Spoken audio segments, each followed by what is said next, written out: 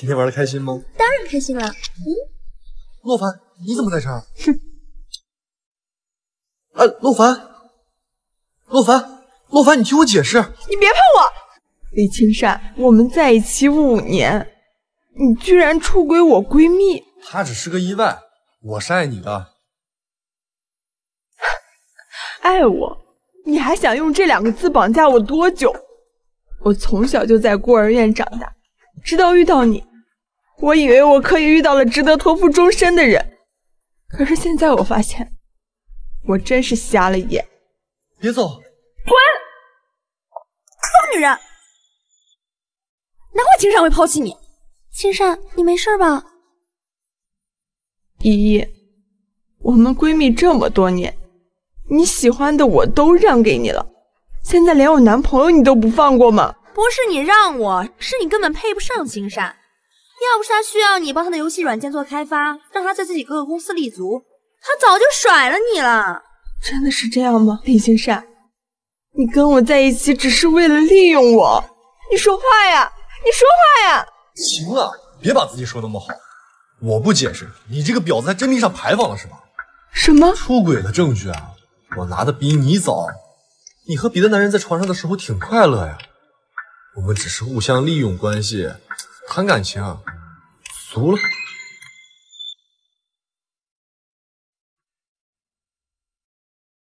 装出一副清纯的样子，你倒是解释一下这照片啊！我根本就不认识照片里的这个人，这肯定是假的。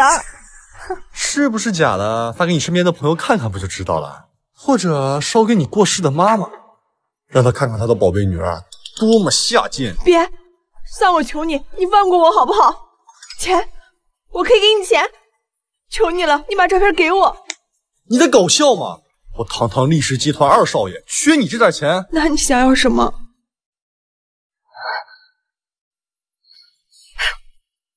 今晚我开个房间，你跟你闺蜜一块儿好好陪陪我，没准一高兴我就把照片还你了。你做梦！那你就是敬酒不吃吃罚酒了。你他妈谁呀？敢打我？大哥，父亲没有告诉过你在外面要洁身自好吗？说过，今天是个意外。滚！等一下，照片给我。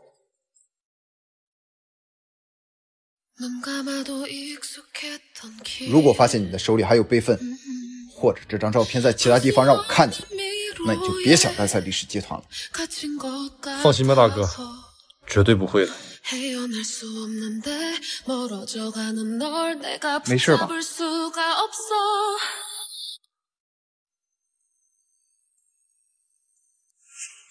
你干什么？我只是想看一下你的项链。你为什么要救我？我叫厉明阳，今天只是碰巧路过。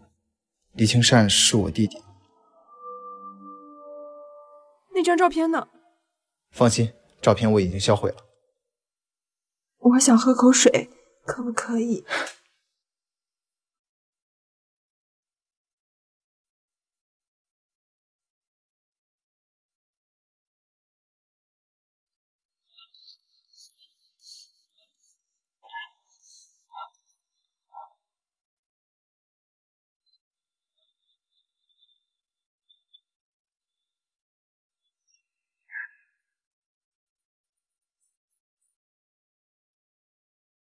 这照片上的人不就是你吗？你听我解释，厉青善是你弟弟，你们是亲兄弟，你们俩合起伙来骗我。等等，那天你无意中发现厉青善出轨，去酒吧买醉，是怕你一个人遇到危险。流氓！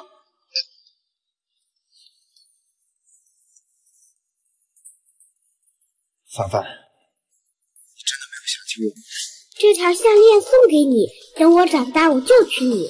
不好了，老尹啊，咱儿子在国外打架，给人打伤了，被抓了。什么？叫你当时别把他送国外，你非说国外上学有出息，现在出事了，怎么办？这怎么能赖我呢？我咋知道会出这样的事儿呢？我听说保释金就得600多万。别急，总会有办法的。哎，对了，你不是谈那个富二代男朋友吗？就是那个李氏集团的2少爷李青善，你找他要钱去啊？我跟他已经分手了。什么？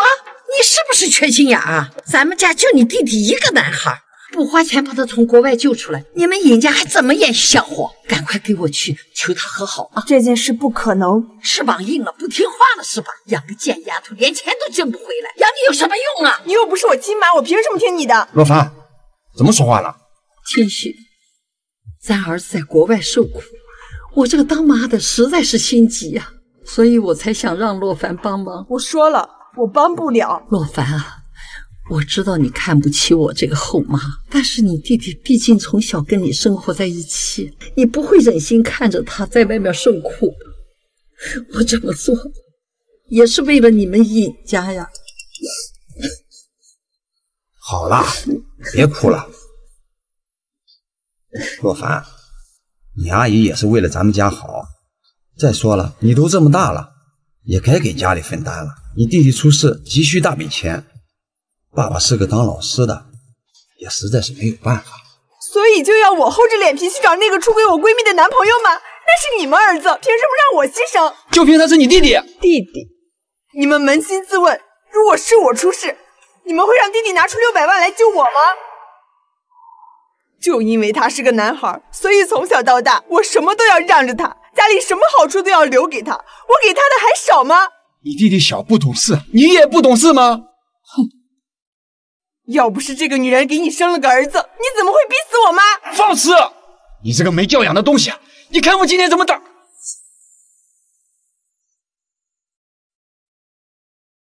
你是哪位？为了区600万，就要动手打我未婚妻？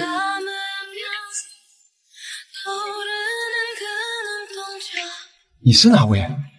哎呦喂，您就是那赫赫有名的厉氏集团的大少爷吧？这就是厉青山的哥哥厉明阳，有钱着呢。这是600万，你们收了以后，尹洛凡就是我厉明阳的未婚妻了。谁是你未婚妻？我家的事跟你有什么关系？有没有关系，就看你爸妈卖不卖了。卖？哦，不是，我们也很赞同你们在一起，是不是，爸？想不想咱儿子？好好对我女儿。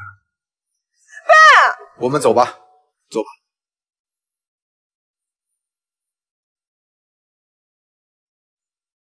男朋友出轨自己的闺蜜，亲爸后妈又联手把自己卖了，很不甘心嘛。你在嘲笑我？不甘心的话就嫁给我。你神经病吧？厉家家法森严，嫁给我就是我厉明阳的妻子，厉青善的大嫂。等你有钱有了位置，就可以报复所有你想报复。你为什么要帮我？因为你的项链。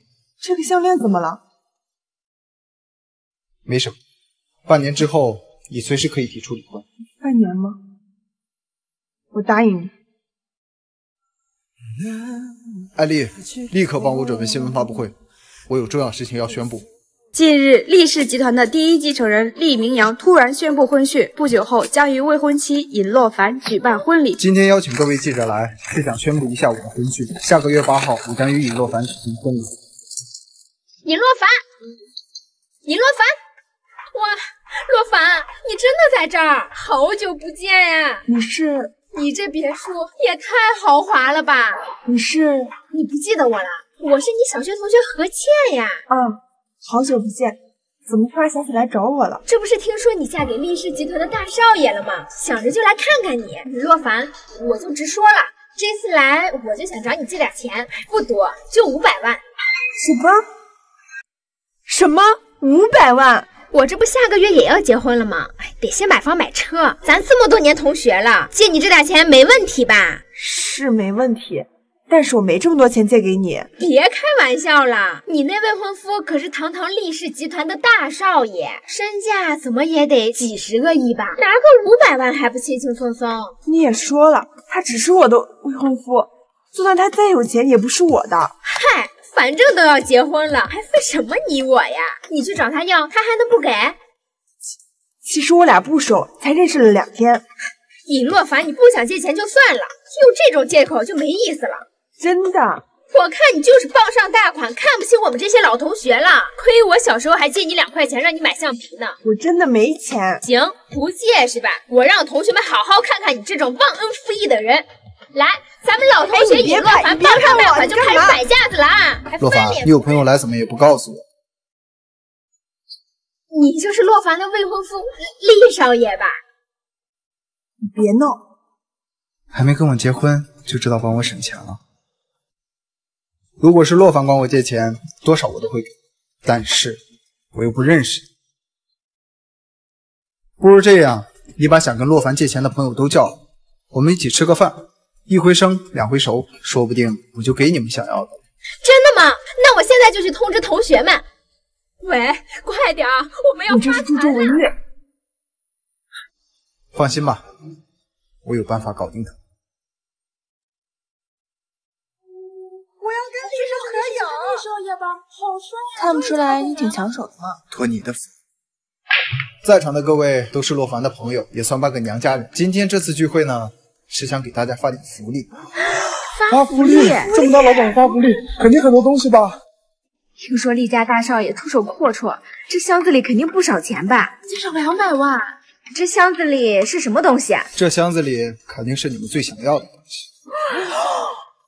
别着急，虽然大家得知洛凡的婚讯一呼百应的来了，但我没听洛凡提起过你，有点眼生。哎，我和洛凡可是小学亲闺蜜啊，我还借他2块钱买橡皮呢。就这几块钱，你可别丢人了。就你在同学群里妖言惑众，还说洛凡把咱忘了。洛凡，你还记得我吗？咱俩一起上下学，你们还管我叫闺女呢。你们这都不算啥，我们一起上小学，关系特别好。大家和洛凡的关系都这么好，我也不知道该怎么分了。不如让他发挥最大的作用，把它全部送给一个家庭最困难的。我最困难，我到现在还租房子住，水电费都欠了3个月没交了。我最困难，我家3代平楼，还有2个妹妹等着我养活，衣服破了都没有舍得换新的。够了，你们都没有我困难。就你自己开车过来的，你不是在上市公司上班吗？车钥匙谁要给谁了？喂，主管，我要辞职，我不干了。怎么样啊？你不是马上要结婚了吗？上次见你的时候挺幸福的呀。喂，姓张的，我跟你在一块就是为了你的钱，现在老娘有钱了，分手吧。会不会有点过了？有魄力，那这份大礼属于你。天哪，我要发达了！快点，快点，快点！啊，怎么是这个东西？说好的金条呢？我可没说里面是金条。你是我们最想要的东西吗？怎么是块馅饼？你们不是盼着天上掉馅饼吗？这就是你们最想要的东西。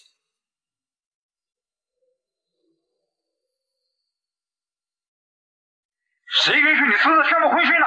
你还把我的父亲放在眼里吗？赶紧给我滚回来！什么见家长？老头知道我订婚了，肯定急着要见见他未来的儿媳妇。可是我什么都没收拾啊。我都帮你准备好了。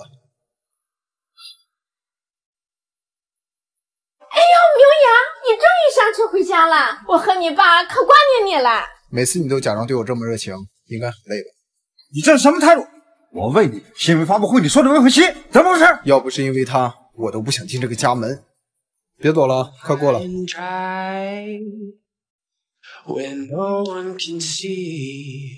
们好。哦，你不是青山之前的女朋友吗？什么？李明阳，这怎么回事？之前的事儿不重要，你们只需要知道她现在是我的未婚妻就可以了。我回来就是为了通知你们一声，下个月8号是个好日子，我和洛凡的婚礼将会在那天举行。混蛋！婚姻岂是儿戏，更何况之前她是你弟的女朋友。是啊，这种来历不明的女人，搞不好是在祸害你们兄弟俩呢。祸害别人的只有李青山，他在工作上帮了我。那也不行啊，这层关系要是传出去，多丢厉家的脸面呢。你还真把自己当成厉家人了。你看中的不是我爸的人，是他的钱吧？你这话什么意思？虽然我不是你生母，但总比把你扔在官院的妈强吧？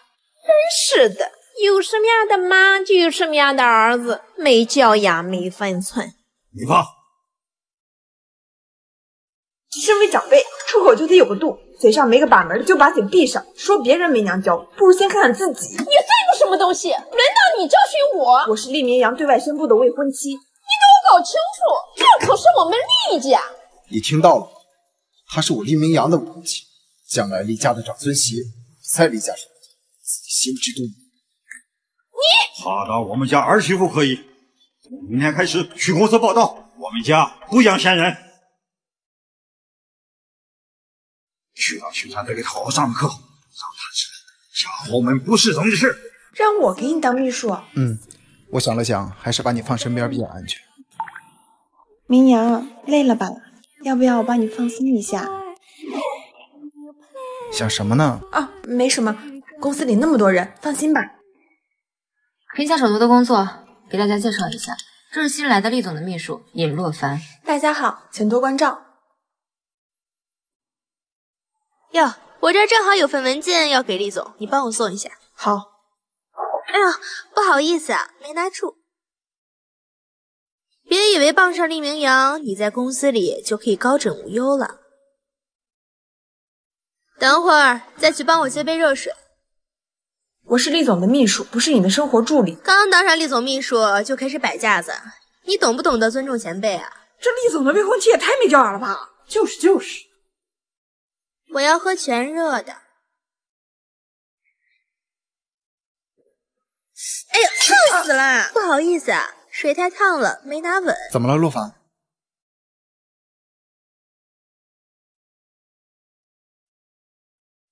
不怪我啊，我让他去接热水，谁知道他接的这么烫？赶紧去医务室拿订单，快去！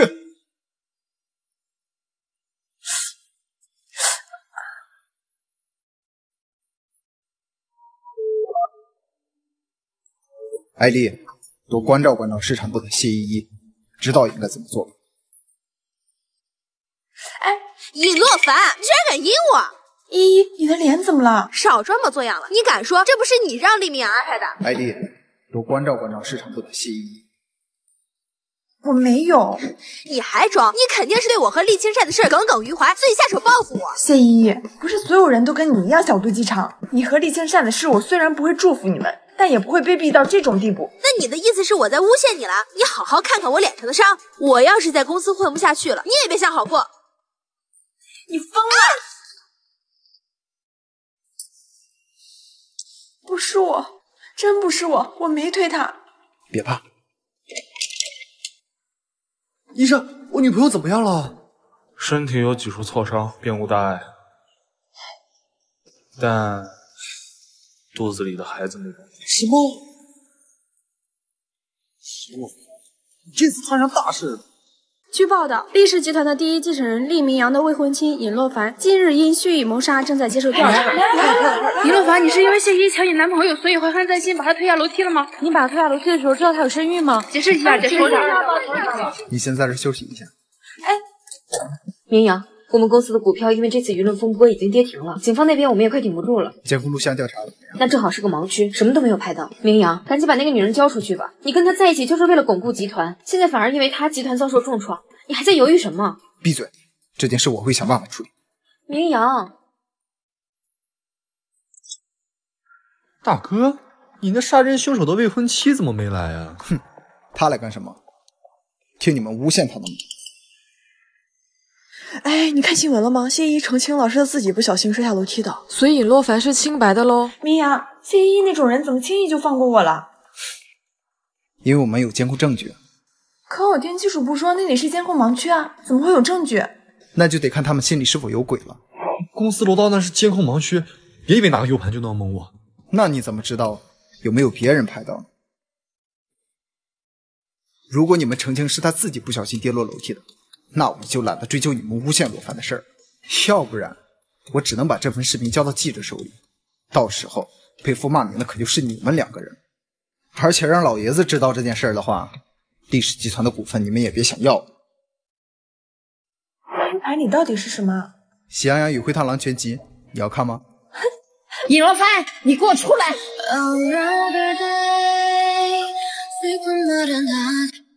尹若凡，你给我出来！厉总有要事正在和尹洛凡商谈，你稍等。等什么等？我是他妈，还有天大的事儿也要出来先见我。你们来干什么？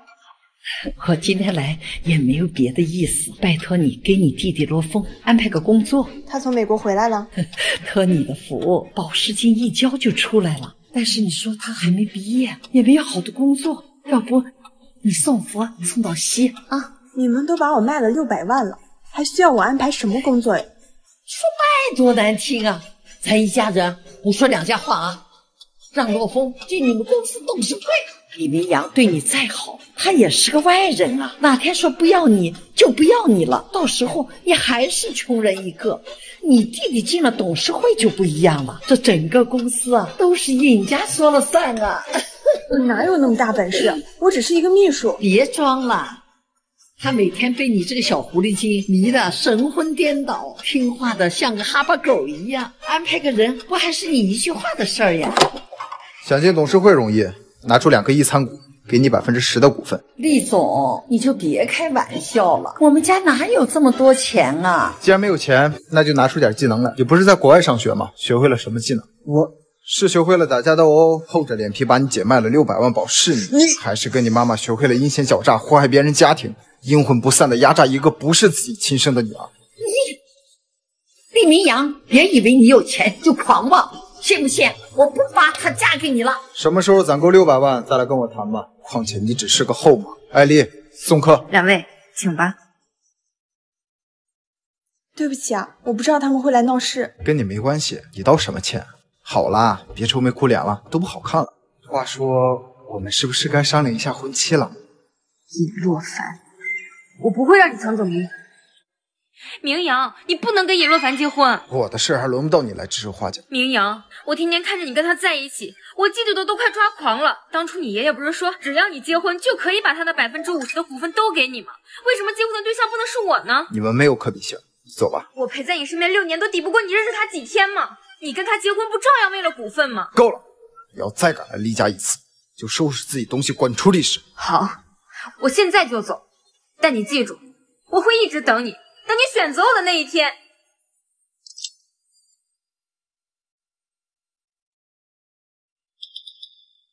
你回来了，站那干什么？快过来。刚才他说的那些话，我对他没意思。我不是说这个，我是说你结婚是为了股份。厉明阳，所以说我只是你拿到厉氏集团股份的一枚棋子吗？不是，我当时还天真的以为你让我嫁给你是可怜我，到头来你只是利用我。不是这样的。当初厉清善跟我在一起，就是为了让我帮他开发游戏软件，后来他靠这个在厉氏集团站住了脚，而我呢，被他无情抛弃，出轨了我闺蜜。所以我这辈子最痛恨的就是被人利用。求求你，厉先生，我只是个普通人，你别再祸害我了。我们的婚约解除了。等一下，你真的不记得你胸前这条项链的事情了吗？这条项链是我在孤儿院的时候别人送给我的。是我送给你的，这是我们的定情信物。定情信物？小时候我们在孤儿院认识，后来因为一场大火，我们就失散了。但你胸前这条项链确实是我送给你的，因为我要长大后娶你。厉明阳，你还要继续欺骗我吗？我已经不相信你了。你听我说完，我接近你确实是有目的的。我的目的就是为了让你重新喜欢上我，因为我知道这么多年不见，你已经认不出我，更谈不上喜欢，而我只能通过你脖子上的项链确定是你。这条项链送给你，从厉行善手中救下你，花600万从你爸妈手里买走你，包括签订这份婚约，我都是为了能够重新跟你在一起啊。真的是这样吗？如果我真的像艾丽说的那样，我跟你结婚只是为了拿到股份，那我为什么不选择跟他结婚呢？我是为了等你啊，洛凡，你能相信我吗？虽然我已经想不起来了，但我的直觉告诉我应该相信你。洛凡，我们准备婚礼了。来选一下套餐吧，这有19.8万和24.8万的。你觉得哪个好呀？只要你喜欢，哪一套都可以。那就这个19.8万的吧。真有眼光 ，Lisa， 来带美女换身衣服。好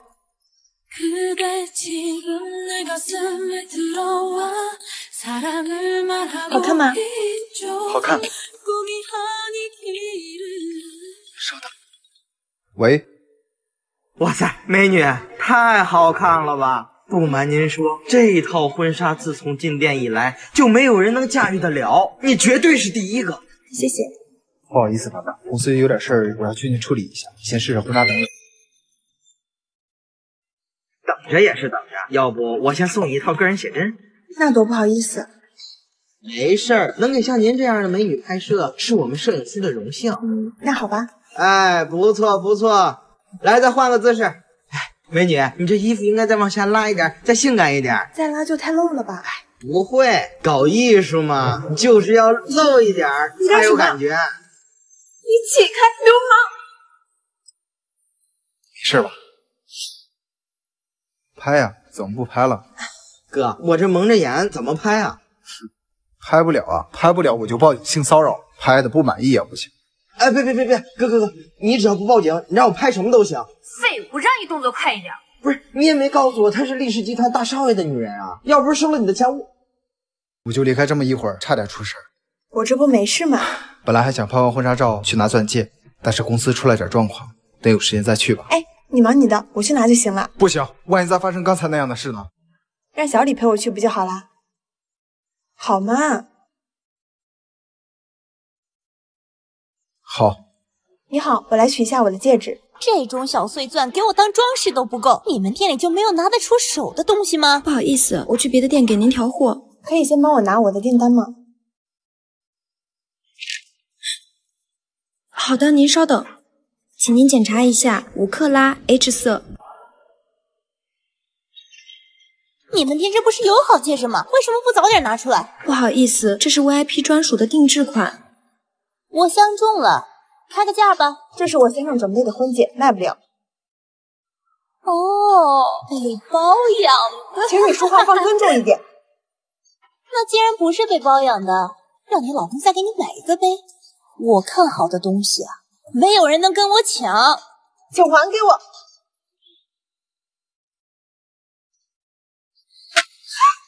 不卖就不卖，抢什么抢？大白天的让我上火。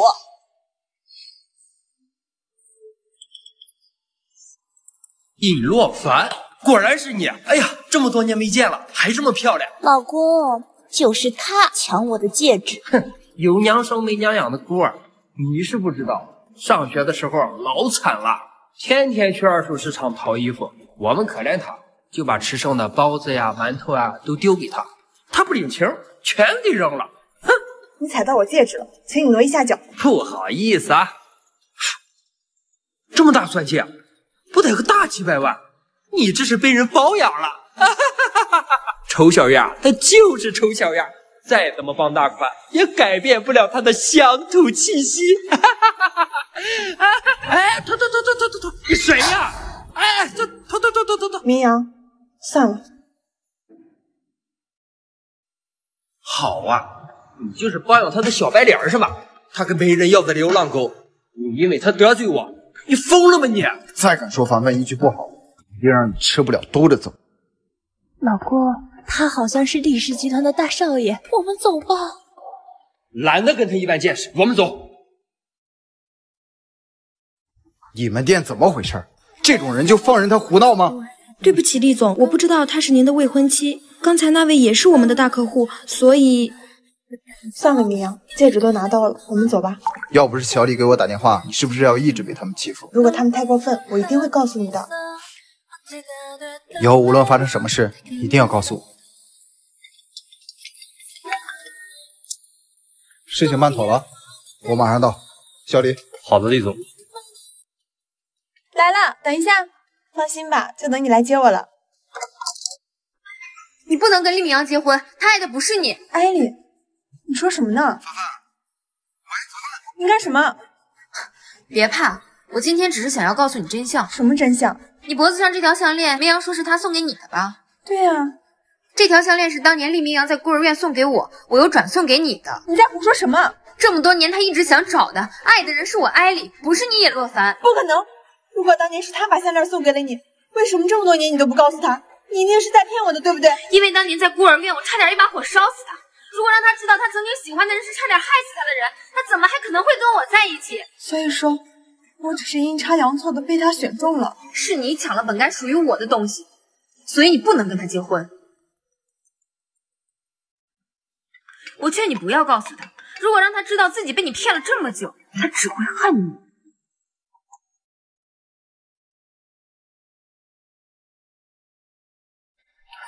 罗凡呢？罗凡人呢？走了呗。你对他说什么了？我只是告诉了他真相，他脖子上的项链是你送给我，然后我又送给他的。什么？不管你信或不信，总之你是我的，谁也别想抢走。你个疯子！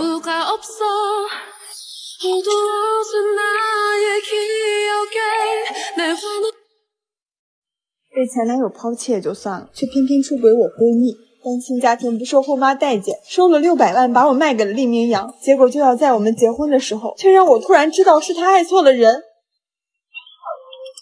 哎，那妞儿不错呀。美女，赏个脸，一起喝一杯，我请。谁呀？我不认识你们。哎，只要喝酒就是朋友。美女，是不是失恋了呀？差不多吧。嗨，男人还不多的是吗？不用为一个男人犯愁。看我们哥几个也不错啊。喝不喝酒了？不喝我走了。喝。呵，空下海量啊！给他满上。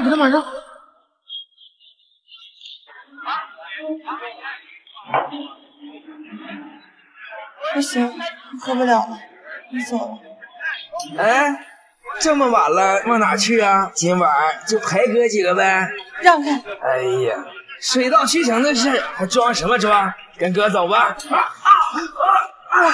还愣干什么？今天晚上必须把他带走。别碰我！没事吧？厉明阳，你来干什么？大晚上一个人跑出来，还喝这么多酒。我不用你管，我不是你要找的人。项链的事儿，艾丽跟我说了。那你还来找我干什么？我求求你们放过我好不好？不要再耍我了，我就想一个人静一静。哼，对了，这个还给你，是我欺骗了你，对不起，以后不要再见了。你干什么？那可是……刚在来的路上，我问过自己，到底爱的是项链的主人，还是眼前的你？我心里的答案已经很清楚地告诉我，我爱的是你，而且只有你。你别说了，这就是个误会。不，孤儿院之后，我们还能再相遇，说明老天爷又给了我一次重新选择的机会。我很庆幸，我抓住了。你确定吗？傻瓜，我们当初签订的婚约不是说好了吗？半年之后，你随时可以离开。可我不会离开，我会一直陪着你的。小丽，厉明阳，你醒醒啊，厉明阳！少夫人，厉总失忆之后已经不记得任何事了，包括这场婚礼。您为什么还要执意举行？他说过要给我一场盛大的婚礼，他不会骗我的。喂，什么？厉总不见了？你又来干什么？没什么，过来恭喜你，尹洛凡。厉明阳今天就要跟我去国外了，你的婚礼在这里就要结束了。他怎么可能跟你去国外？因为我有这个呀，你永远都斗不过我的，还是乖乖祝福我们吧。为什么？为什么所有我爱的人都要离我而去？小李，通知宾客取消婚礼吧。好。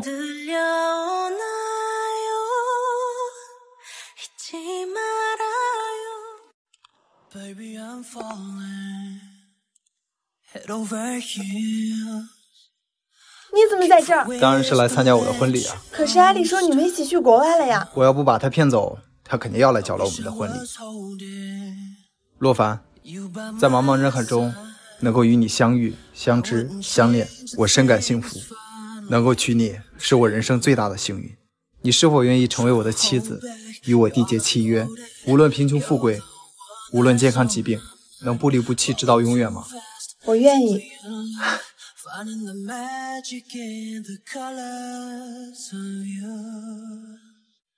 You're the right time at the right moment.